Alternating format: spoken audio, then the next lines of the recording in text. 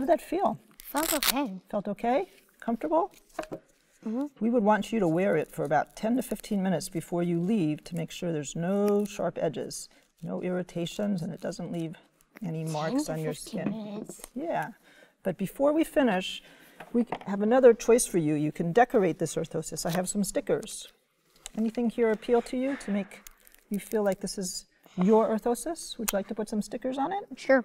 I want to use this one and this one. Okay, Ashoka's choosing the face of some kind of wild cat. I don't know exactly what it is. We'll find out. What do you think it is? I have no idea. Okay. Do you want it on the front of your orthosis or the back? I think I'll have it on the front. On the front, okay. So I'm going to take it off. And we'll heat up a little place on the front, maybe on the forearm. Heat it up just to make it sticky. And we'll see if that sticks. So that sticks pretty well.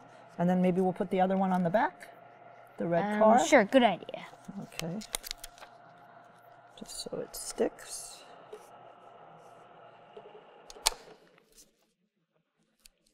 That looks pretty cool. What do you think? Okay, put it back on, and then you'll tell me how it feels. So this is our decorated circumferential wrist orthosis, which is a bit more supportive than the dorsal or volar. It's great for kids who've had injuries, tendinitis, fractures, sprains. It'll be a lot more supportive because it goes on the volar and dorsal surface. Okay? You approve? High five. Very good.